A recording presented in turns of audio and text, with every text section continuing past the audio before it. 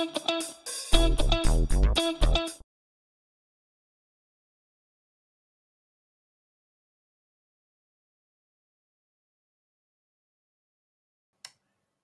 you, everyone, for coming to MahoutCon, the Mahout track of ApacheCon at home. It's been a lot of fun putting this on. I really appreciate everyone who's given the talks. Learned a lot of cool stuff. Saw some stuff from some new presenters that I hope we will be able to get integrated in soon. But in this talk, which I'm probably going to run short, and that's fine, I want to talk about, the state of the project. Andrew said on the last talk that we're waiting for official board confirmation, but I'm going to be the next chair. So I guess I want to talk about, where we've come from, where we've been for the last year or two, and what I'm hoping to work on, and that we as a community also work on over the next 12 to 24 months. That said, it's a community. I can provide direction, but if somebody comes through and wants to work on some other cool stuff, that's cool. I was joking on an internal Slack channel, but I have no intention of bucking the Apache way and becoming, well, I was going to say a malevolent dictator, but a dictator of any sort. So yeah, that said, let's get started. Oh, I already said, where have we been? Where are we going? And that's really what this is all about. So I guess let's look at where we've been. Over the last 24 months, there was a basically a big refactoring, and then having a really hard time releasing the next point release. We did a release 14. We didn't have binaries because something got messed up when we did we did the big refactor.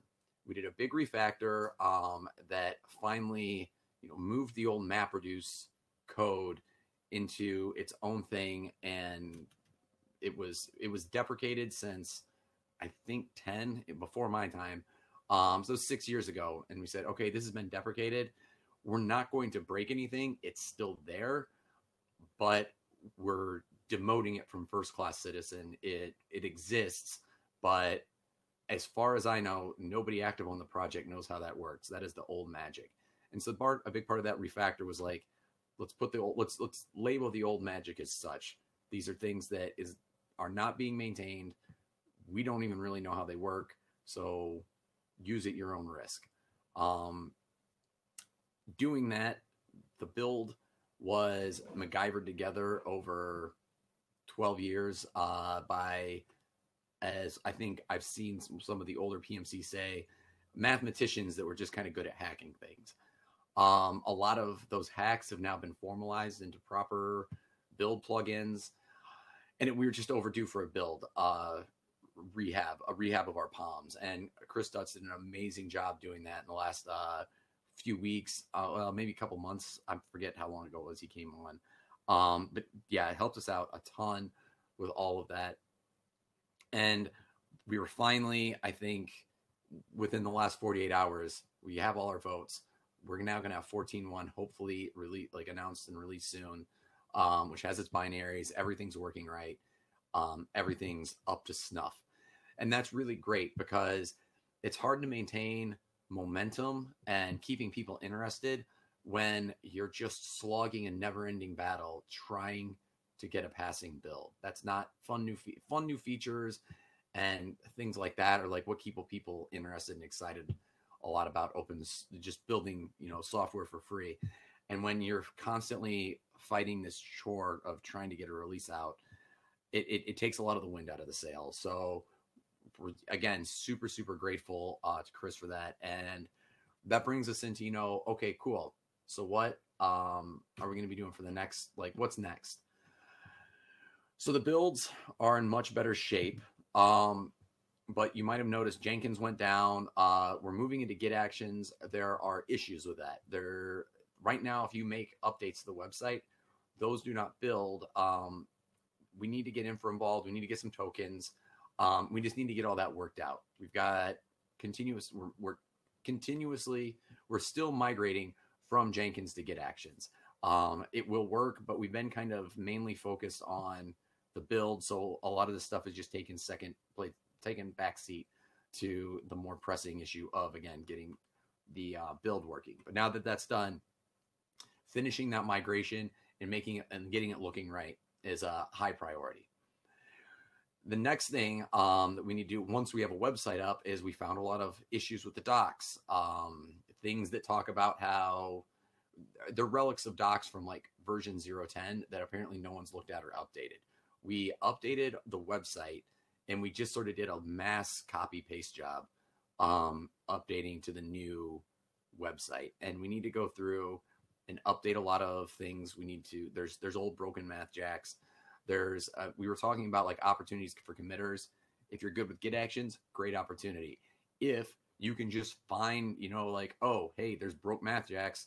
Here's the fix. Cool. That's like a very, very useful thing.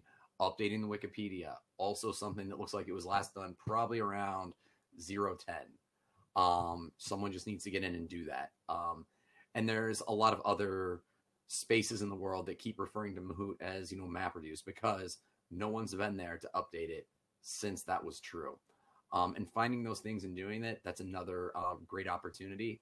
But we can't wait for people to come on to do that. We also need to like just be taking a little more active role ourselves. And so that's a secondary priority, I would say, but it's still definitely a priority, is updating how we face the world with that. The third new feature, and Andrew was talking about this on the last one, and something I've been thinking for a while, you know, Python is turning into the de facto standard for data science, and having Python bindings would be a serious step forward for Mahout. And I've talked to Holden, who did a lot of the Python bindings for PySpark, and I think she can help. And I'm probably going to take lead on that. Again, getting the CI up and website is highest priority, and then, you know, starting work on the docs and Wikipedia. But this is going to be, I'm hoping in the next couple months that I'll personally start working on this.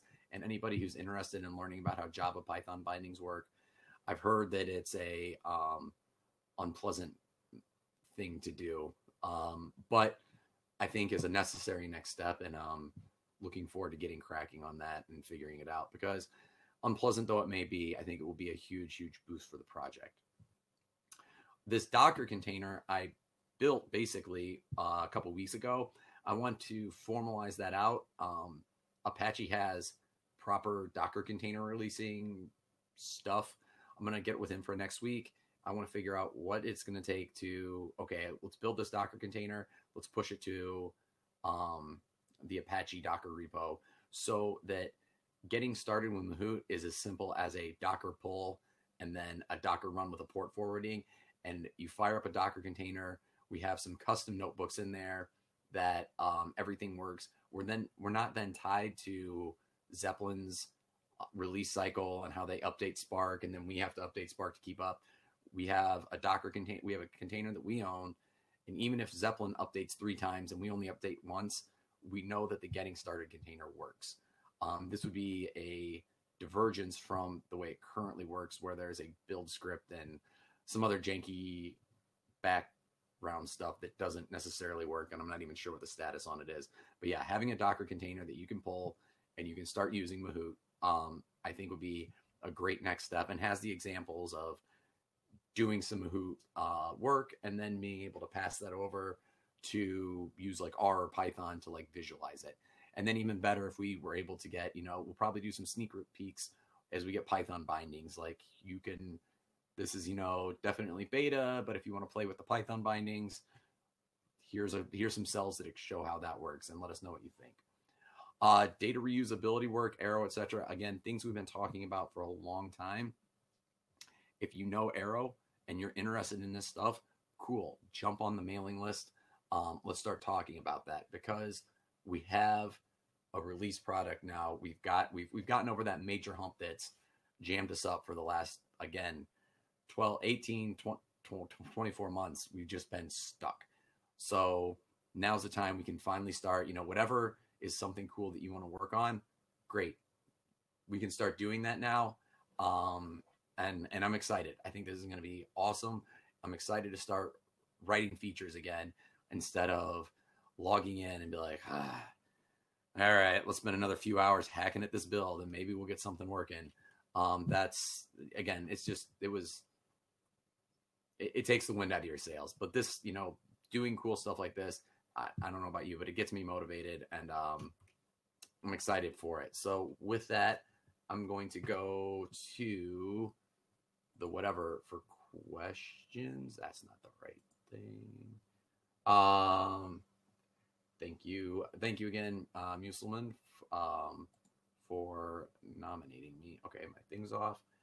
All right, cool. So I'm seeing a bunch of people, and I'm sure I didn't answer everything, and I'm sure I caused more questions than I even might have answered. So open floor, thoughts, feedback, other questions, things you're interested in seeing. Uh, Feel free to type in the little chat thing. Make sure you're on session, not event, or check. I've also am watching the ApacheCon Mahout channel. So whatever you want, but I would love to get some feedback, because if no one gives me feedback, I assume no one cares, and I hope that's not true since there's 8 of you in here.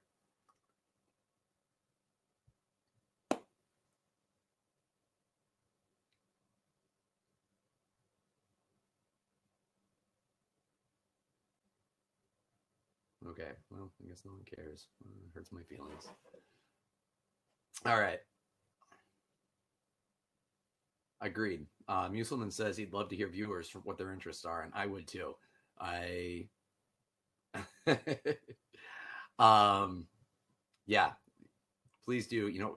These projects are communities, so like, even if it's like the first time, first or second time you've heard of Mahout, but you said, hey, from what I get, it doesn't do this, or I'd love to learn more about that, but I couldn't find anything, or yeah, open floor. There are no wrong answers. What do we got?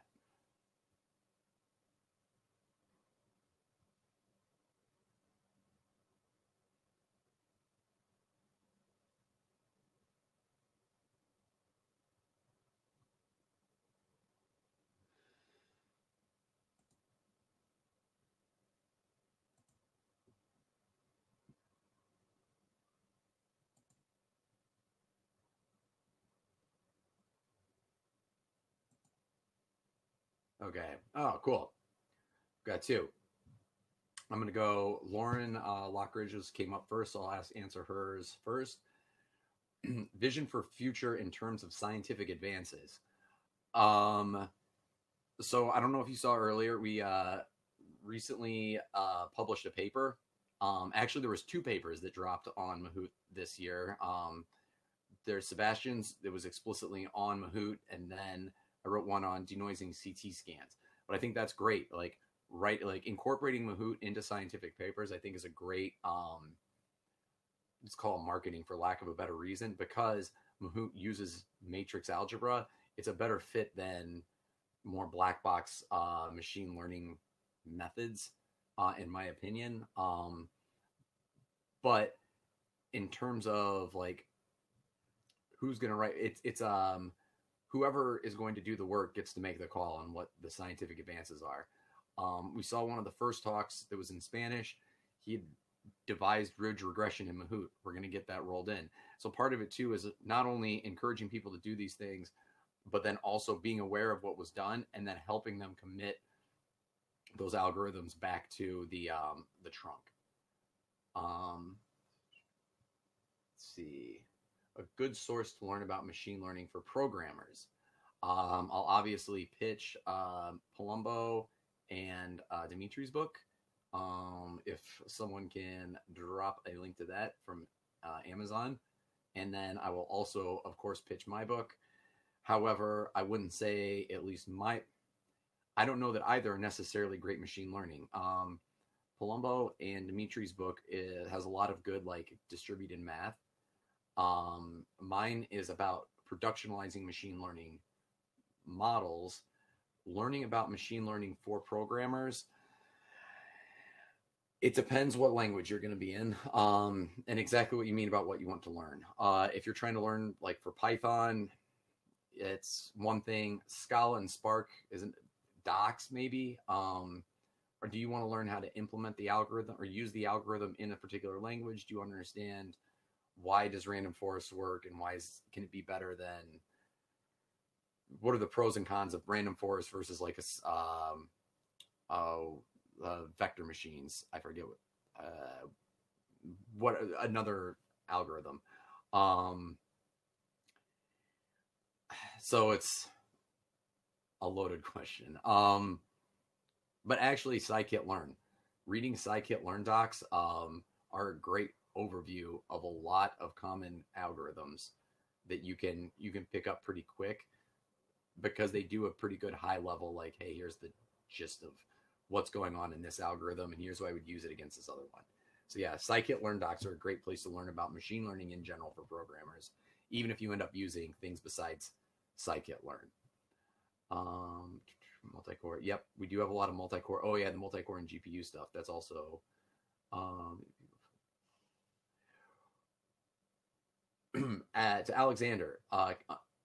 That's fine. Do you have any people focusing specifically on onboarding new users? Yes and no. We all sort of try, but we don't have, nobody's getting paid, so we don't have anybody specifically dedicated to it. We all, I think, and feel free to contradict me if you disagree, have sort of, not fiefdoms, but something like that. Parts of the project that we understand more than other people. And so if someone comes in and they're interested in a specific part, then that person will help onboard them because they understand it the best. For example, if you're interested in multi-core CPU and GPU execution, Andrew Palumbo is like really, really, really in depth on that, and he can speak to that a lot more than I can.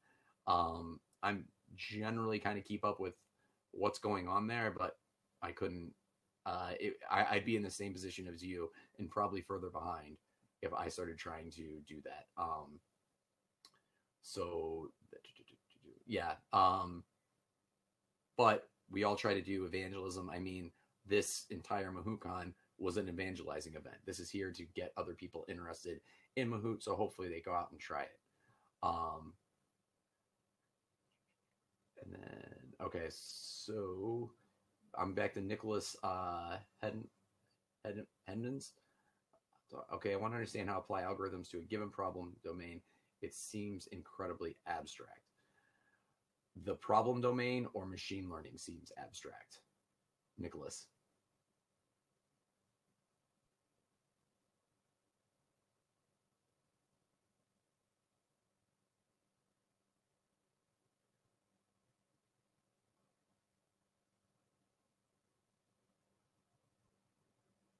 But I guess in general, if you're doing machine learning, your first, or anything like this, your first question is going to be: Are you trying to categorize something, or are you trying to guess a number?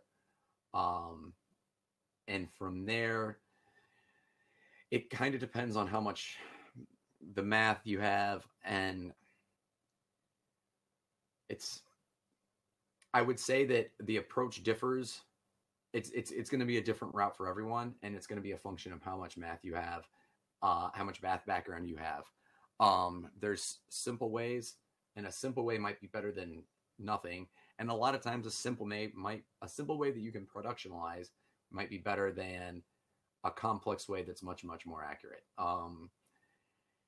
Without knowing what problem domain you have, it's kind of hard to know.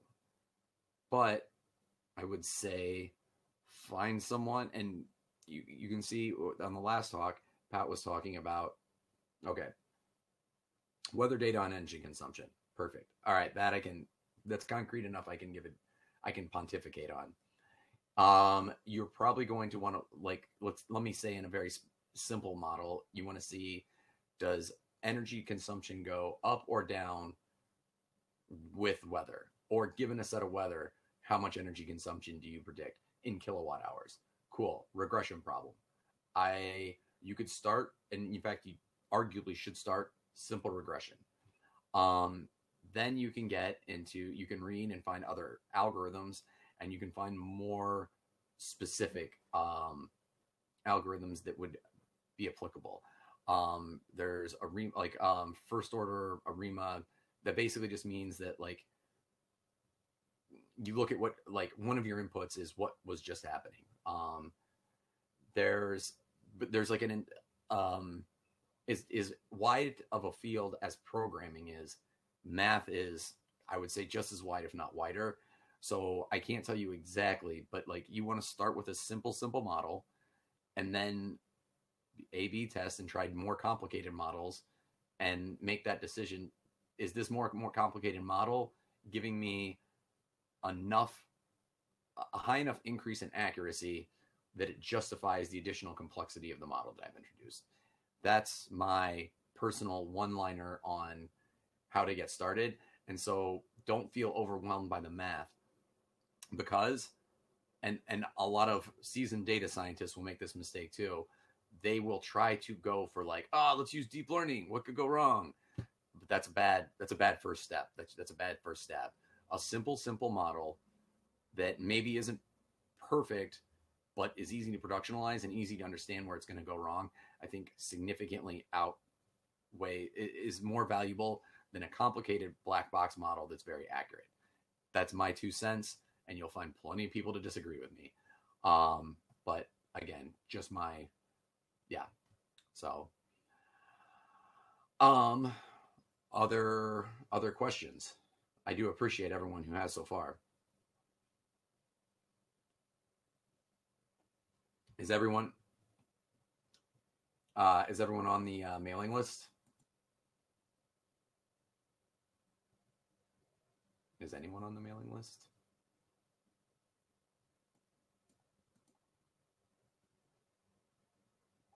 Has anyone joined the mailing list because of, or planning on joining the mailing list because of MahoutCon?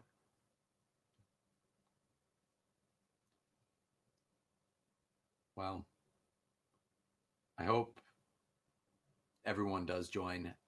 We, again, think breaking out that Docker container soon will definitely ease the onboarding process for everyone, which, nice. I appreciate it, Chris. I think I'm hoping the Docker and Zeppelin will make this a lot easier for people to dip their toes in the Mahout waters. I definitely appreciate everyone coming to all of our events. Please do join the mailing list to keep these conversations going. We also have a Slack channel on the Apache Mahout, or I'm sorry, on the Apache Slack, I forget what you call it. We have a channel on the ASF Slack. I think that's the right way. That's the right verbiage. So feel free to reach out to us on there. If you're using Mahout and you're having any problems, we're all more than happy to help. Just like Andrew said, we're all volunteers. So if we don't answer right away, we might just be working our regular day jobs, and we will get to it when we got a minute. So thank you again. And I guess until next year, happy Mahouting, everyone. Bye.